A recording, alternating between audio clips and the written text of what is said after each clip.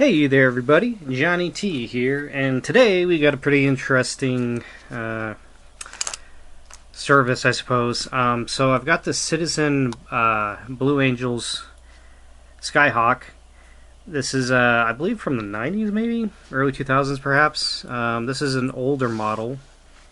It's a very cool watch. It's got a slide rule bezel, which rotates, which is pretty neat. It's got these really cool yellow arrows in each corner. It's a bit worn, but it's running great. I have it set. The alarm works. It's keeping good time. It's got a UTC 24-hour zone in the top right corner sub-dial. It's got an LCD in the bottom right. And this changes depending on the mode, and you can change the mode by turning the crown. It's got two pushers. It's got a calendar mode, 3 alarms, chronograph, timer, and then a set mode. In the bottom left, these 3 lines here are the power indicators, so it's keeping a very good charge. Although it did just lose. Oh no, it didn't. Sorry. It's keeping a good charge. 3 bars. It's been at 3 bars for several days, which is nice. It does have a inner chapter ring, which is a chronograph. It looks like miles per hour there, which is nice. Yeah, it's got good lume. The watch face itself is that kind of translucent solar panel watch face that Citizen uses on a lot of their watches. It's kind of opaque, I suppose. This is technically an aviation piece. It's kind of so the Blue Angels is a aerial acrobatic team, and this watch is a sort of collaboration with them. The back of it has their insignia, the Blue Angels insignia, which is very cool. It's a crest. The water resistance on this watch is 100 meters. And the module uses is a C650. Very cool watch. So the problem with this watch is this crown is extremely stiff, and it doesn't like to pop out easily. I'm assuming the gasket needs to be serviced. So what I plan to do is lubricate the stem gasket here, so that this crown will function better and not be so dried out. Although, also, this is all original. This is the original stainless steel bracelet.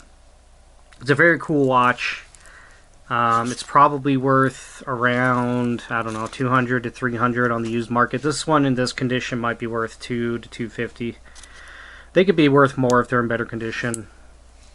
So I'm going to go ahead and split it. Split the bracelet off like so. Hold on to this pin here. I'm going to get this in my vise, I think, just to kind of give it a get better grip on it, because I get the feeling that this case back probably has never been opened. So with this, when it comes to this vise, you don't want to press these pushers in. You might put too much torque on those and damage something.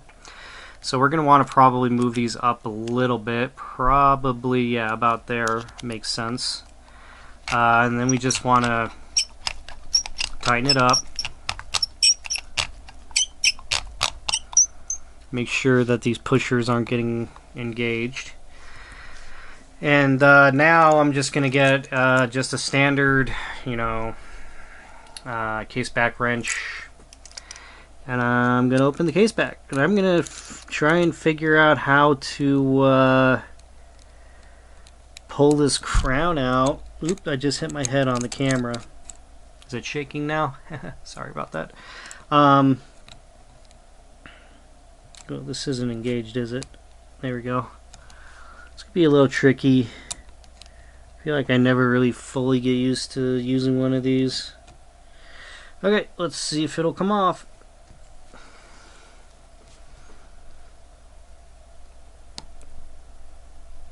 Yeah, it's on there as tight as I thought it was.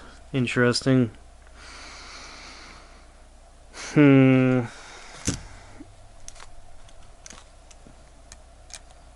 these notches are pretty shallow, which is giving me some anxiety about torquing this too much.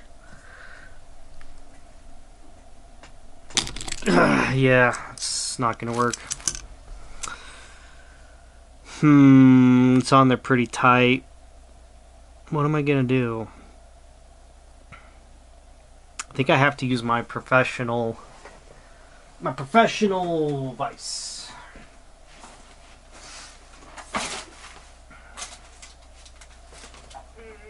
I haven't used this in a bit, but sometimes I've got to resort to it. Okay, so what I need to do is, this does twist off, does it not? Pretty sure this twists off. This is Citizen we're talking about. They wouldn't make fake notches for a press-on case back. So what I think I have to do is remove the band completely. Should be easy since these are drilled. Now, are these standard spring bars? Doesn't feel like it. Yeah, these aren't. They feel like, well, they should be, shouldn't they? But they don't budge. Hmm.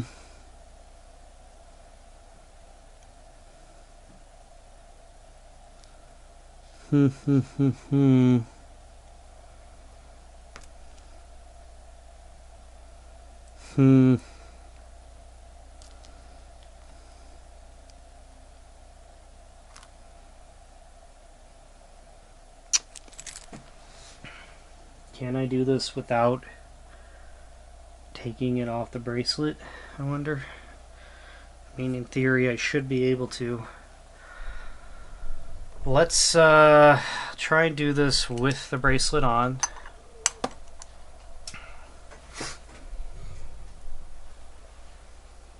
I'm going to have to put this in probably with this contraption here. Let's Oop.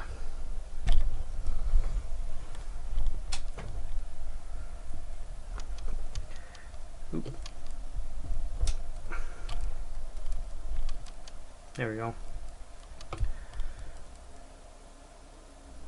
Is this not tightened down at all? Okay. So what I'm going to try and do is just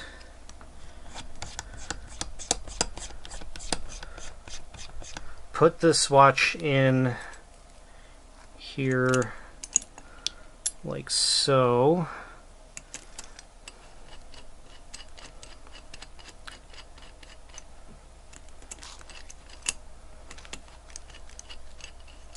Well, that's interesting. Is this in properly? It is not. Okay, so this has these 4 posts that are supposed to go in like so.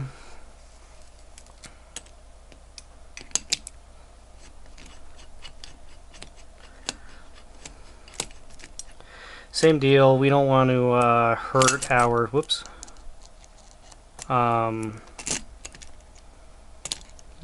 buttons, so we want to push these out a bit.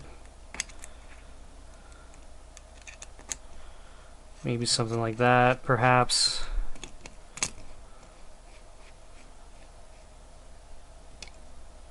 We also want to get this as level as possible.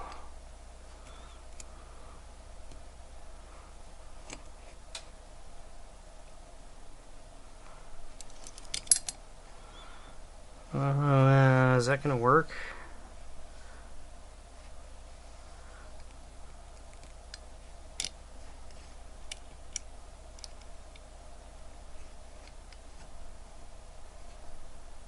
I think I need to push these out just a tad more, perhaps. Something like this, perhaps.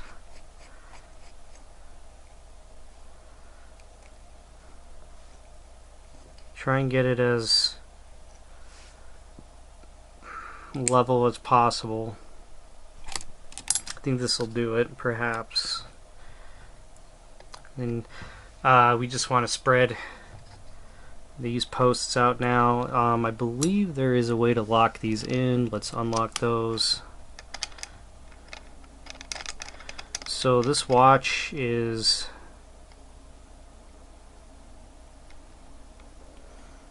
by no means level.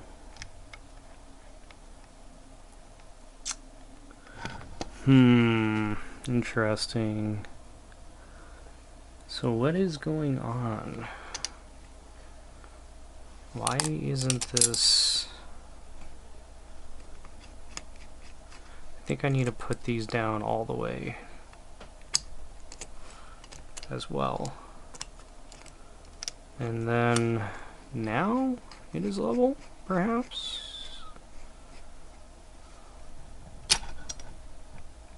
Yes.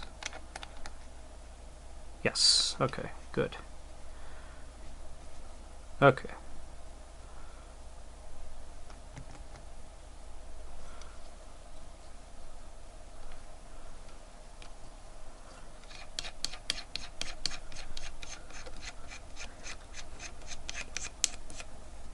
Okay.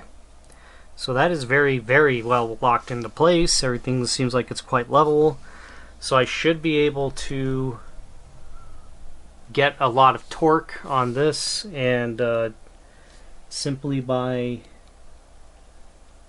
pulling this wheel, it should unlock. So let's get this broken, shall we? Wow, just like that. It's so easy.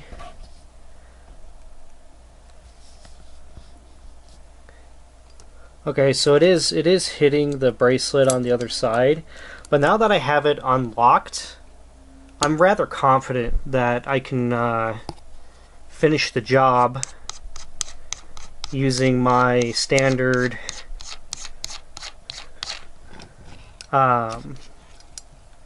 case pack remover, and we could go on from here. Very good. Beautiful. I might even be able to do it with my hands at this point. Yeah, this machine is worth every penny.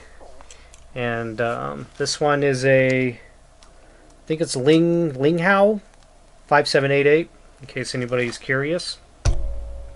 Worth every penny. Probably could have saved a couple scratches on this if I would have used it originally, but this watch is already pretty heavily used, so a couple more scratches isn't gonna do anything. I mean, the bezel was worn to bits, so let's see if this will come off with my fingers now.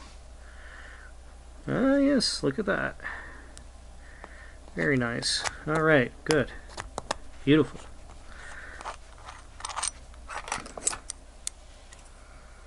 Okay.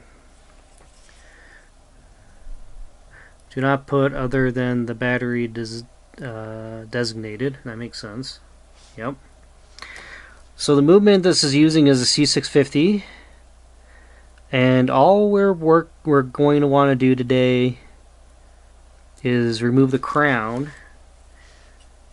because I only have issues with the crown. The capacitor is fine.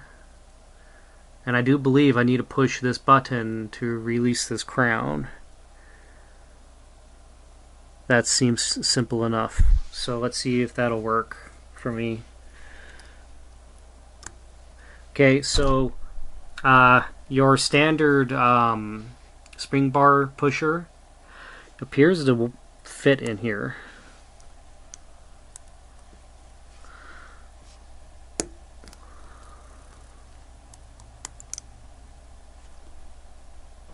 Okay.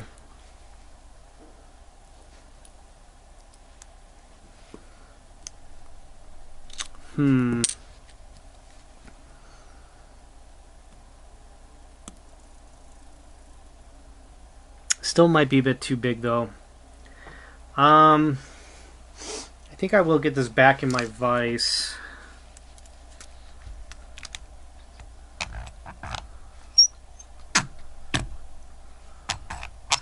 let's oop. The adhesive just came off that. Darn, it's annoying. Ah, this one too. Well, I guess I gotta glue those back in after this. It's annoying.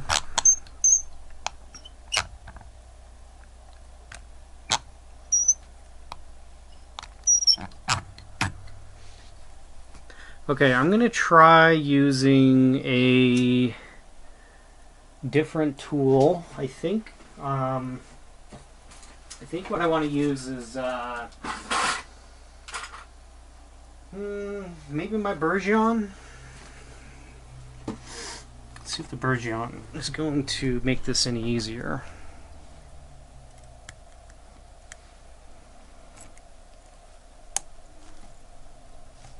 Nope. I think it's too fat. Let's try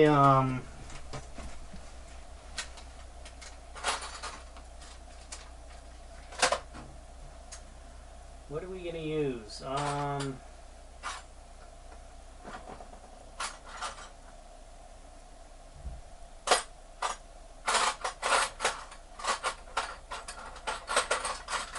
Let's try this tool. So this is a dental tool. It's thinner than the other ones. We'll use it instead.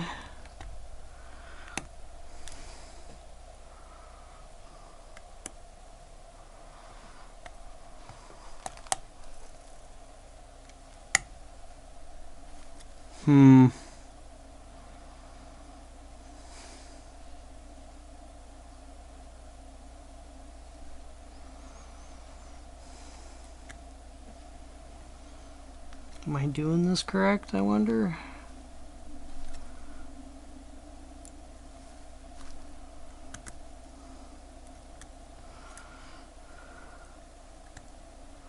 There it goes.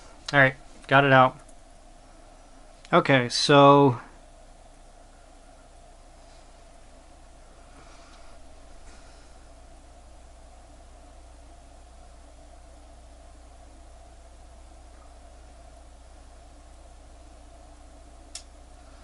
where's the gasket then?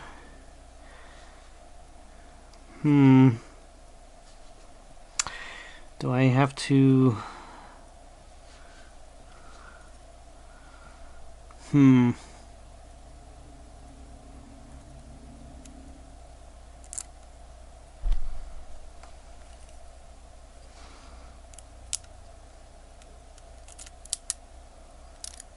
Let's remember how that goes in, shall we? So where is the...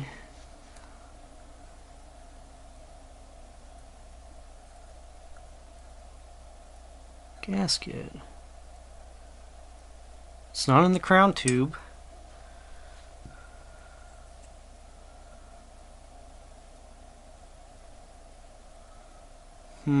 Which means it must be in the movement, maybe?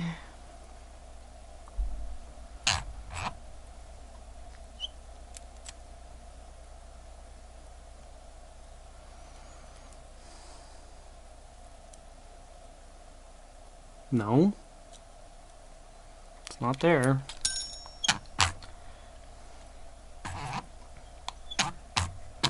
So it's got to be inside the crown then.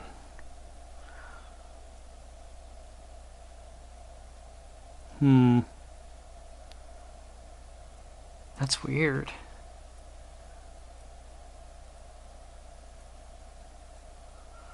Let's drop the movement on our pillow. Well, it's not going to work.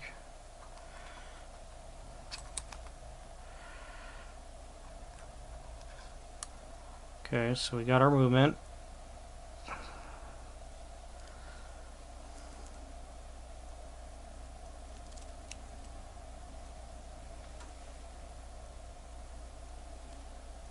Okay, so what happens when we put the crown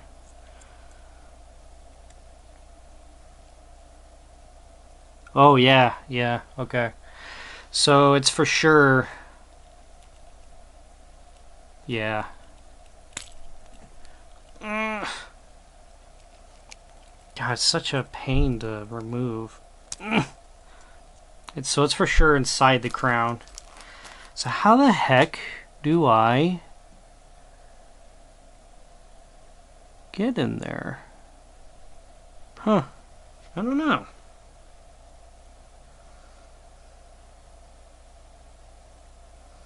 Do I just put a bunch of gasket grease in here? Well, there's gonna have to be a part 2 because I'm running out of time, so I'm gonna pause it. Okay, we're back. So what I'm gonna do is I'm just gonna put some of this gasket grease inside of the crown, and then I'm just going to put it in this crown tube and move it around and just make sure that it's properly lubricated is what I'm thinking. So the way I'm going to get this stuff in there is I'm going to use a I should probably use a very fine tip dental tool is what I'm thinking. If I had a needle, do I have a needle? I do have a needle. A pin is best, actually. Now that I think about it.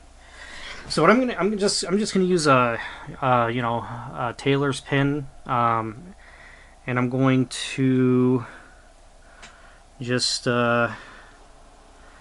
get some of this grease onto my pin. Don't need that much. I don't know, maybe this much, perhaps. Might be okay. Might be excess actually, but whatever. I'm just going to try and stick this inside my crown to the best of my abilities, which isn't great. Okay, maybe I'll put it on the around it, perhaps. That should be okay, right? And now I'm going to put it in the crown tube. And so putting it in this crown tube is going to push all the grease inside of the crown now. Oh, much better. Wow. That is night and day right there. Wow. And it comes out and everything. Oh, brilliant.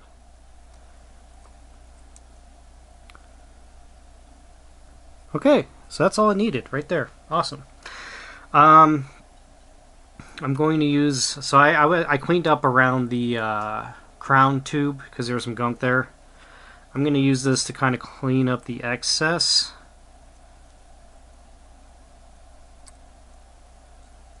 Around the crown itself.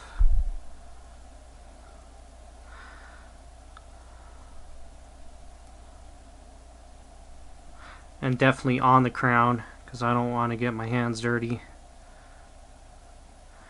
Because I'm going to be touching, well, I should probably put finger cots on. But I'm going to, well, yeah, I'm just going to put some finger cots on at this point. Alright, so now all we got to do is, that completely solved the issue. Now we just need to get the movement back inside the case.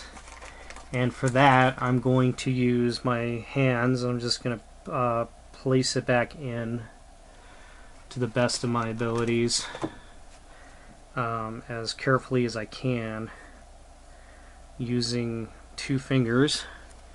But first thing you want to do is blow your movement off, just to make sure all the debris is off it. Blow inside, make sure all the debris that may have gone in here is out. Did I touch the... I think I might have touched the crystal, actually, maybe? I don't think I did. Maybe I can just use this cloth and wipe in here really quick.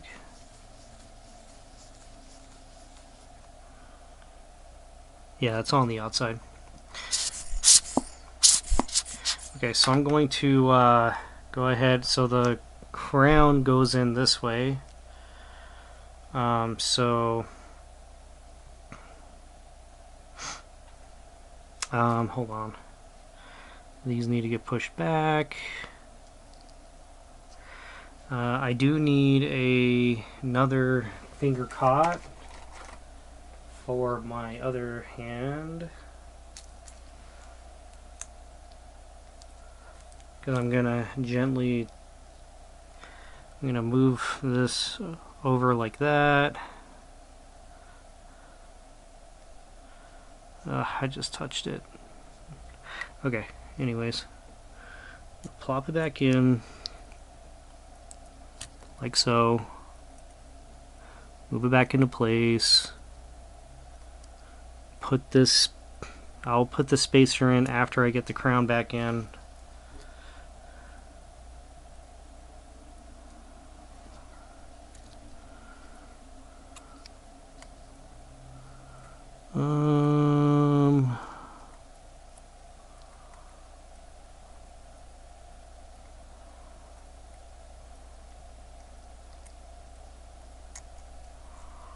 There we go.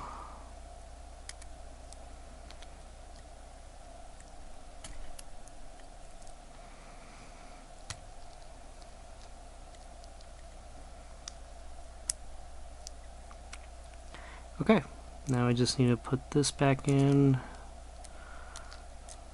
like so. Whoops.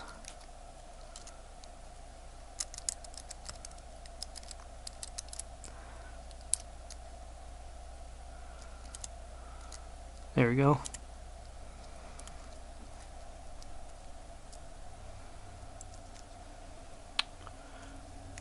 Okay, good. And then check the gasket. That is a huge gasket for a watch that's only got 100 meters water resistance. Oh yeah, this gasket's still very good. That is a huge gasket for this watch. Okay, just need to put the gasket back on now. Or put the watch case back on. Is it gonna go back on okay?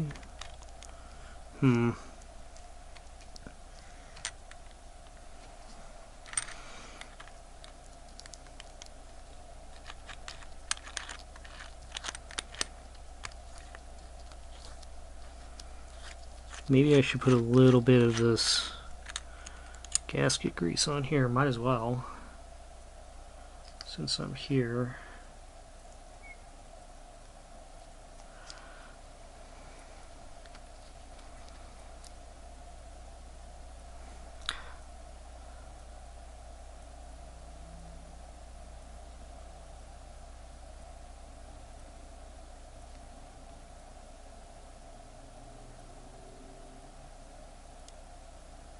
That should be enough.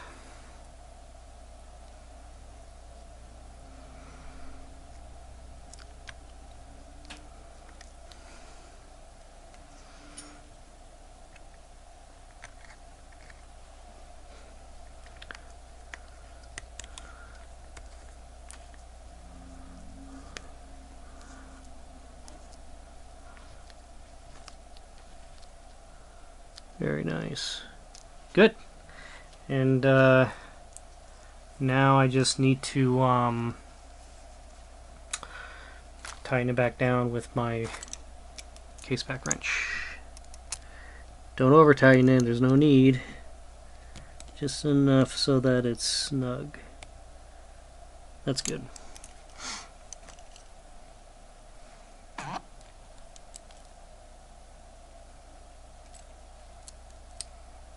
Let's see. Oh, so much better.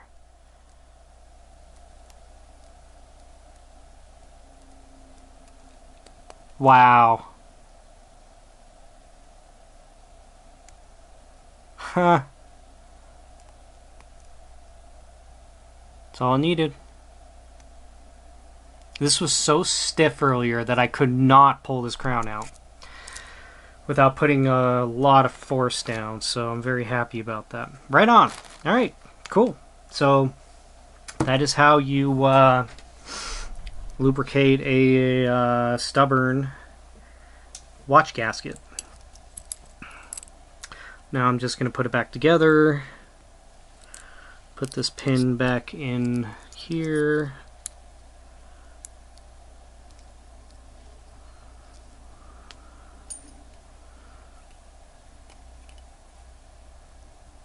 Whoa, that's weird. Why is it doing that? Interesting.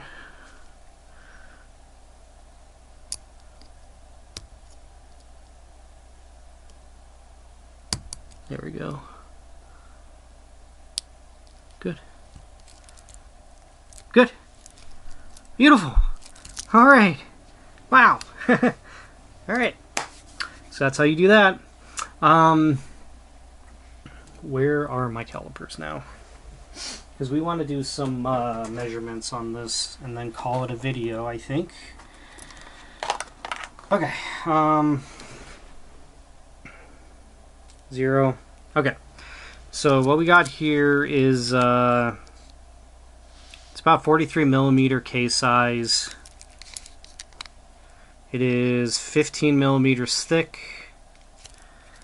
and it's the lug to lug is probably around call it 48 millimeter.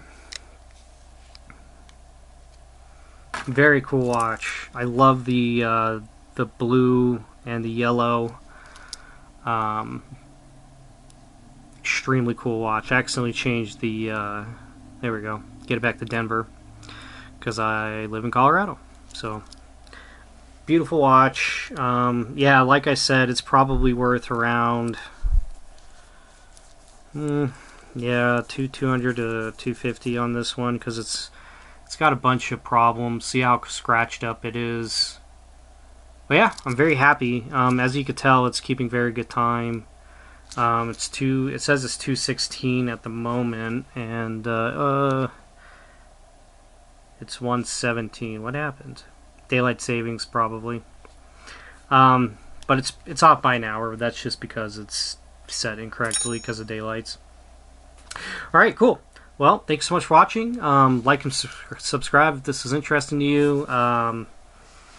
Yeah, thank you so much for spending your time with me, kind of fixing a weird issue with this here Skyhawk. So, have a good day, and I'll see you all in the next one.